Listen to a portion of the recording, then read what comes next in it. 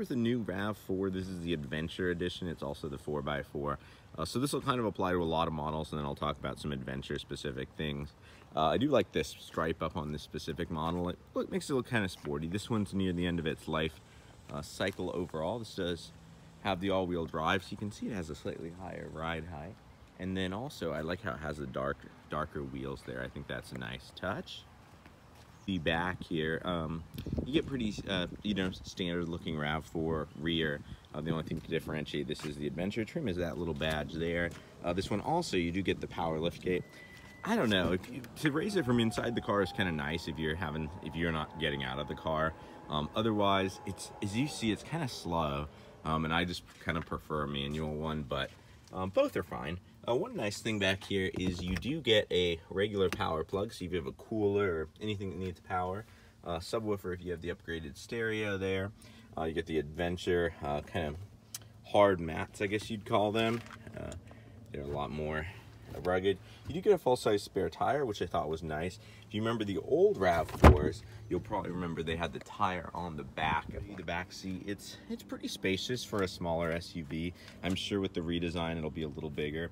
This guy here helps you, you can slide the seats forward or back. As this helps you fold the headrest, fold these seats right down there. That seat folded down, you actually do get a fair amount of cargo space back here. So that's pretty nice. About class average. Definitely, I'm sure the redesign will, raise the bar a little bit. It does have like the leather wrapped wheel and the little bit of stitching there. Kind of sporty looking steering wheel actually, which was kind of impressive for this car. It does have the backlit gauges. They're not electroluminescent, but they do have that kind of interesting on graphic there. And then yeah, there's this bit of kind of, it looks like it's supposed to be carbon fiber trim.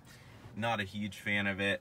It looks kind of sporty though. Also on the Adventure, this one does have the nav system, which it's part of that value package, which is normally $2,500, but it comes down to about $1,500 on this car.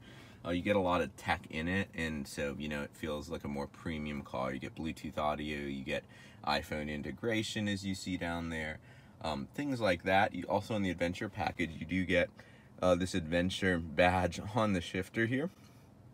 I would assume this carbon fiber might be part of that Adventure package. An owner can let me know that down in the comment. Cup holder up there, you get 2 total, and then you get the one back here. This console is split, which is a feature I like. So you do it on one side, you have this little area here for small things, and then you lift it on this side. It's a little bit deeper. It's not the deepest because it still has the mechanical e-brake there, but it's okay.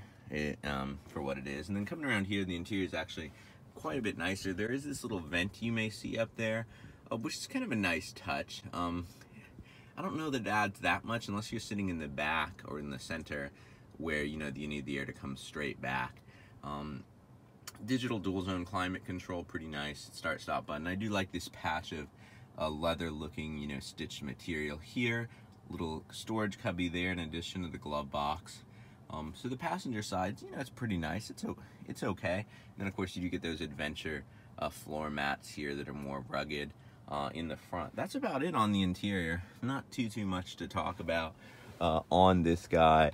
There are some apps and things like that. I definitely do hope in the future, and I know Toyota's slowly adding Android Auto and CarPlay, Apple CarPlay and such. So here's the fuel economy. You can see you can hit 30 on the highway pretty easily there. Definitely more like mid to high 20s on average.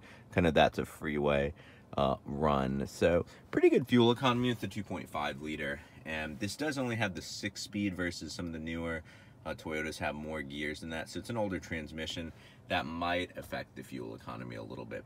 There's a sport button both for the car, which actually helps with the steering a little bit and makes it more peppy, or you can just do the transmission itself over and into sport mode, which is cool. Last thing I'm going to talk about really interior design wise is these vents here.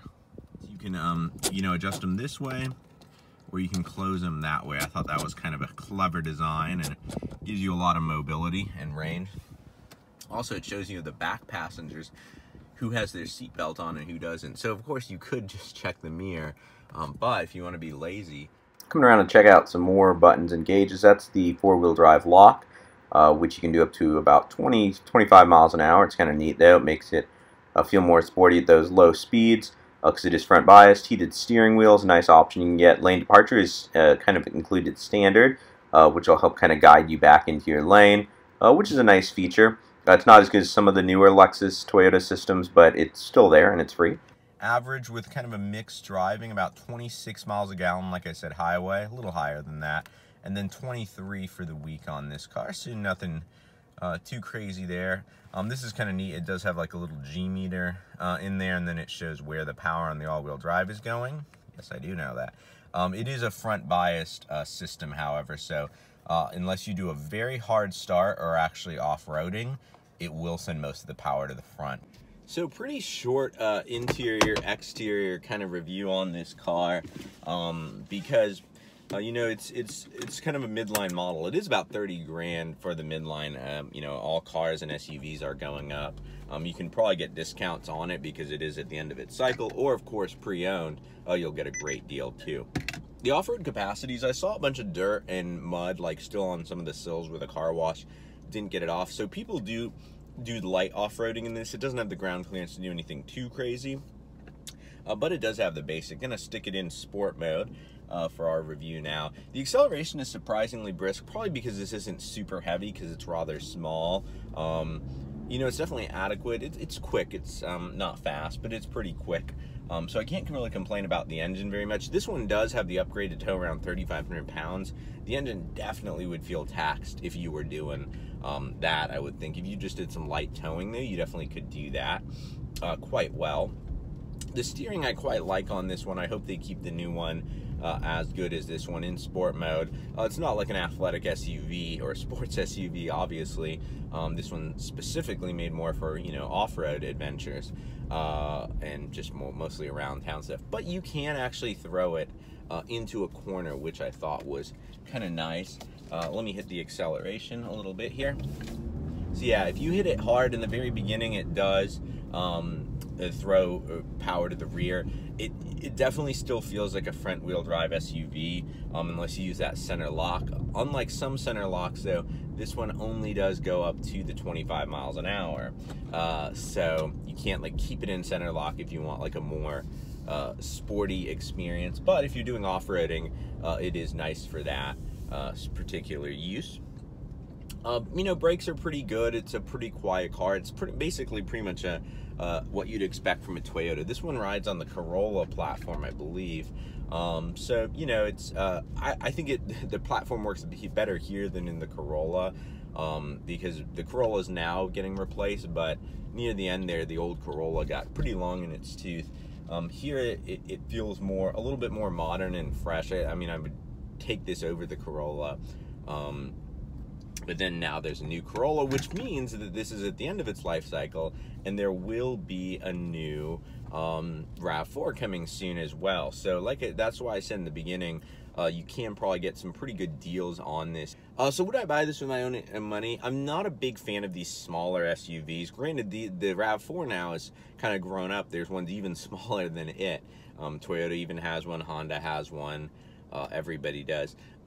It's pretty nice. It's definitely kind of middle of its class. It's very, you know, average or slightly above average in anything, which is what Toyota's been good at.